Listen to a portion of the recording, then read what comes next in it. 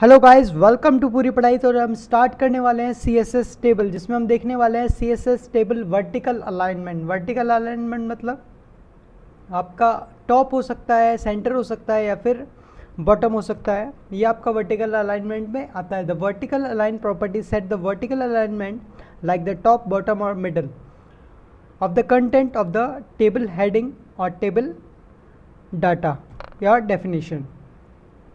By default, the vertical alignment of the content in a table is the middle both table heading और table data element.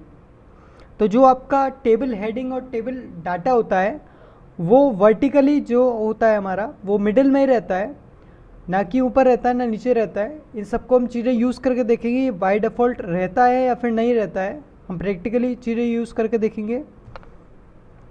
ये सामने आपके example है, हम लिखेंगे वर्टिकल अलाइनमेंट और उसे बॉटम दे सकते हैं, सेंटर दे सकते हैं या फिर टॉप दे सकते हैं। तो इसे यूज़ करके देखते हैं आपके नोट पैड पे। यहाँ पे आपके सामने एक एग्जांपल है और ये जो एग्जाम्पल है मैंने आपको ऑलरेडी पहले बता चुका हूँ कि जो स्टाइल है वो CSS स्टार्ट करने के लिए लगाते हैं हम। ये स्टार्टिंग टैग और ये आपका एंडिंग टैग है। और टेबल में आपका बॉर्डर देना मैं आपके टेबल बॉर्डर मैं आपको सिखाया था। इसके बाद टेबल कोलैप्स वीडियो है, उसमें भी आपको मैंने कोलैप्सिंग बताया था। विड्थ और हाइट की भी आपके पास वीडियोज़ है। तो ये आपके बाय डिफ़ॉल्ट चीज़ें हैं जो कि हम यूज़ करने वाले हैं। इसके बाद हम यूज़ करेंगे अलाइनमेंट्स। तो मैं इसे सेव करता हूँ और उसके बाद हम अलाइनमेंट लेना स्टार्ट करेंगे। अभी मैं आपको बाय डिफ़ॉल्ट दिखाता हूँ कि ये चीज़ें है कैसी। अभी इसको मैं सेव करूँगा CSS table vertical alignment .html से। .html में इसलिए सेव करा ताकि आपकी फ़ाइल जो है HTML में कन्वर्ट हो जाए। इसको मैं ओपन कर रहा हूँ ब्राउज़र से। तो यहाँ पे आप सामने देख सकते हैं ये बाय डिफ़ॉल्ट मिडिल में है, ना ये ऊपर है ना ये नीचे है। बाय डिफ़ॉल्ट आपका मिडिल में है और ये भी आपका बाय डिफ़ॉल्ट मिडिल में है।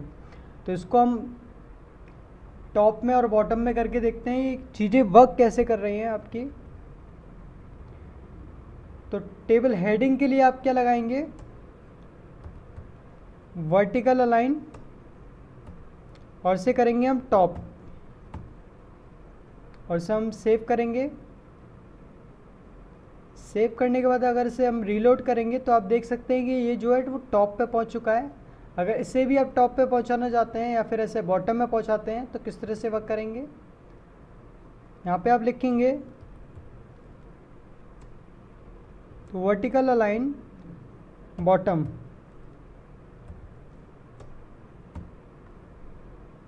इसके बाद फाइल को हम सेव करेंगे। जैसे ही यहाँ पे रिफ़्रेश करेंगे तो आपको चीज़ें और पता चलेंगी। अभी यहाँ पे आप देख सकते हैं कि डाउन में आ रहा है आपका, तो आपका बॉटम हो चुका है यहाँ पर। तो इस तरह से आप वर्टिकल अलाइनमेंट्स को यूज़ कर सकते हैं अपने प्रेजेंटेशन देने के लिए CSS के थ्रू। आई होप आपको टेबल वर्टिकल अलाइनमेंट समझ में आया होगा। So thank you guys, meet me in next video. तब तक के लिए गुड बाय।